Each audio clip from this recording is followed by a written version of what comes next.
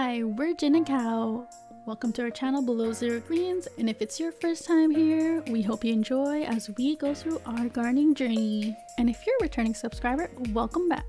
Today, we'll be unboxing our goodies that we purchased from Indoor Farmer. But before we get started, if you're curious as to what we're using, we've left a few links down below in the descriptions of those products. Just to let you guys know, we are not sponsored by Indoor Farmer, but we love their products that they supply, and we wanted to let you guys know why. Now, for the unboxing. Ooh, cute little thank you card. But hey, shout out to Indoor Farmer and Bootstrap. Please sponsor us. All this wrapping to protect the merchandise. We already have these trays, but we purchased a few more 5x5s in the color blue this time. For what we do, they're the perfect size. We use them for microgreens, so check that video out if you want to know how we grow them. I'll leave a link in the bio. We also like to use them as seedling starters for our hydroponics. We purchased a few more domes of the smaller size.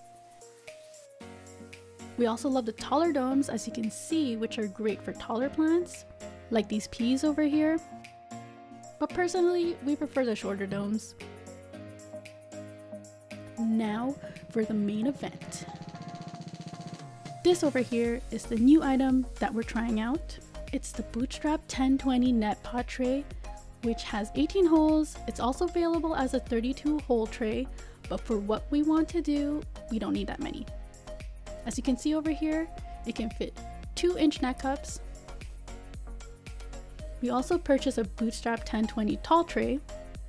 This is what it looks like close up, flip, and from underneath as well. Here's if you want to see the size difference of a regular size tray next to a shallow tray. So far we like using the shallow tray for microgreens. So our thoughts on this, why we bought more Bootstrap trays, is because we love how sturdy it feels. It doesn't feel like it'll snap in half, especially when lifting, like those cheaper generic ones you find at the stores. It's nice that the net pot tray fits perfectly on top of both trays. No struggle when placing and removing it. When it comes to cleaning, sometimes those roots and residues love to stick on the tray, if you know what I mean. And it's good to know that these trays can take a good scrub. Overall price-wise, it's a bit more expensive, but we find it's worth the money because we don't feel like we have to replace these for a good while. Just to show you, I have a 2-inch net cup over here, and look how nicely it fits. A trick we found, if you want to cover up these extra holes to prevent algae from forming, we have this IKEA tray cover over here that surprisingly fits perfectly on top, and it comes in 2 sizes.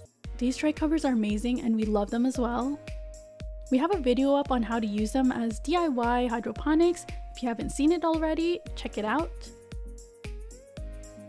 We also have these cute little domes we love to use from Arrow Garden, which sits nicely on top of the 2-inch net cups. Well, there you have it. Today's a short and sweet video.